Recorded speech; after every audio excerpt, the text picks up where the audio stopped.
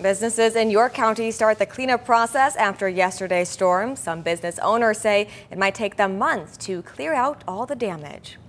Thanks for staying with us. I'm Rachel Young-Kunis. The cleanup continues for many people in central Pennsylvania, including local business owners. Fox 43's Paula Bioso spoke to some of them about the severity of the damage left behind by the remnants of Hurricane Ida.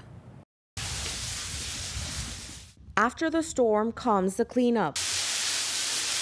No matter how much we prepare, we couldn't prepare for this much damage. This is part of the destruction brought on by the remnants of Hurricane Ida. Staff at Green Valley Swimming Pool told me it can take up to months to clean up the damage. We lost all of our outfield fences. The volleyball stand is spread out all over the outfield. We have filter room, pumps are damaged.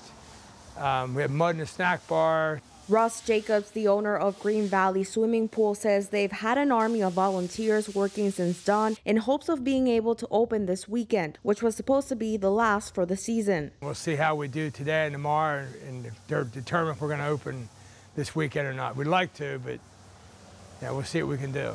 Workers at Grandview Golf Course are cleaning up too. A lot of times the creek overflows. It's always flooding when there's a few inches that they're calling for.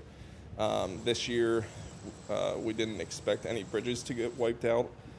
We had a bridge on 4 that will need replaced, a bridge on 13 at the pond that will need replaced. Most holes were also underwater. However, they expect to be back up and running in a couple of days. Seeing what happened across the street with the trailer park and right by the car wash and everything, people lost their houses. That's not as bad as what we lost, but it is our business, and it's cleanup time. In York County, Paula Bioso, Fox 43 News.